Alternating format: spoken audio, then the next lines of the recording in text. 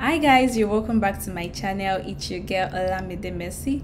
So in today's video I will be sharing with you guys how you can calculate or convert your GPA to a scale of 4.0. As a prospective graduate student, you are aware by now, if you're applying to grad school in US or Canada, that the academic standard GPA scale that they use to evaluate your academic performance is on the scale of 4.0. So there are also various ways in which you can calculate your GPA, but I'll be sharing with you, I'll be sharing my screen, one easy way which you can calculate your GPA. And the website I will be sharing with you guys is WES.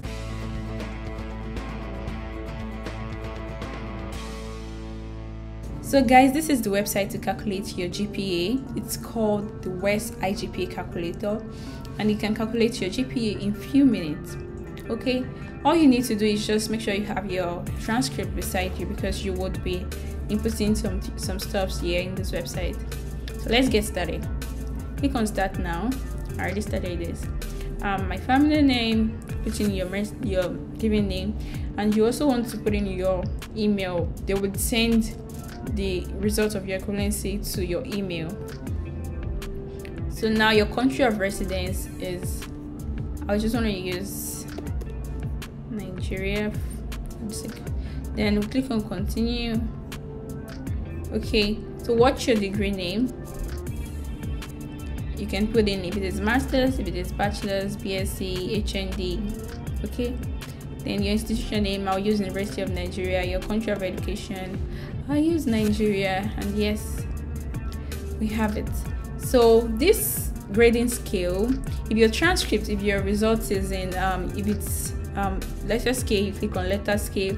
If it is numerical scale, you click on numerical scale.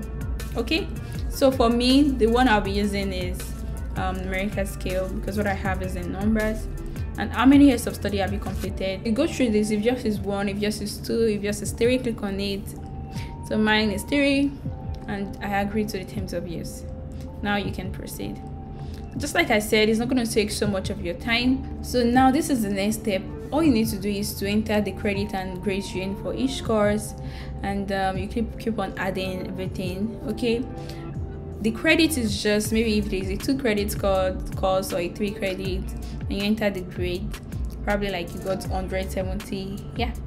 So for this transcript, I have this transcript. It's 4.3 plus 4.3 out of 4.39 out of 5.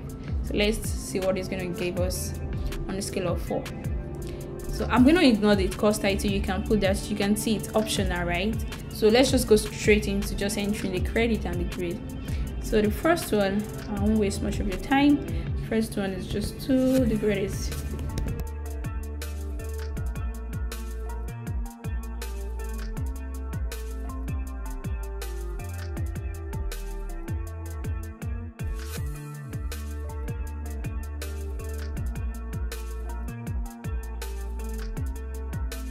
So yes, this is everything. Like, this is all the credits and the grade.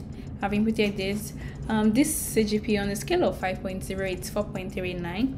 So let's see what we have on the scale of 4.0. So we have 3.69 out of 4. So what do you think? Will you be trying this out?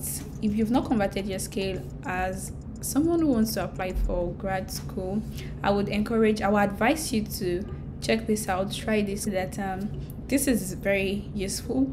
It's important for you to calculate your CGPA on a scale of 4.0 as a prospective student, as someone looking to apply for grad school.